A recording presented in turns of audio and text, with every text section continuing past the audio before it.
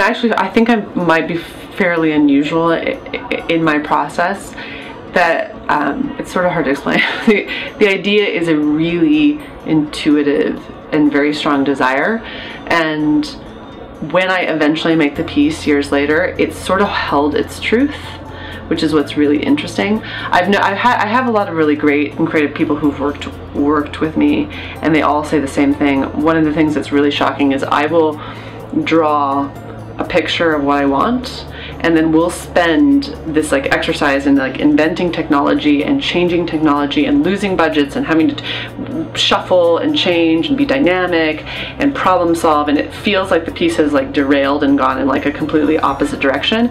And then we'll finish the piece, and the end piece will look exactly like the original picture. And this is something that I always find to be completely astounding.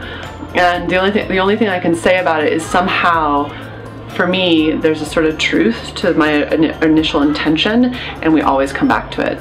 Like it actually doesn't change. That's what's amazing. It doesn't change. It stays very true.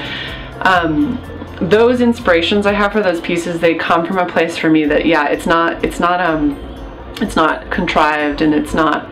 I say that because I've worked on a lot of other design projects where you have to really think them through, and not that they're contrived, but they come from a different place. They're more intellectual. But for me, the artwork comes from a place that's just so pure and intuitive to something that I want, and the final piece is always true to that. Where my battle is often in the technology to make it be what I want it to be.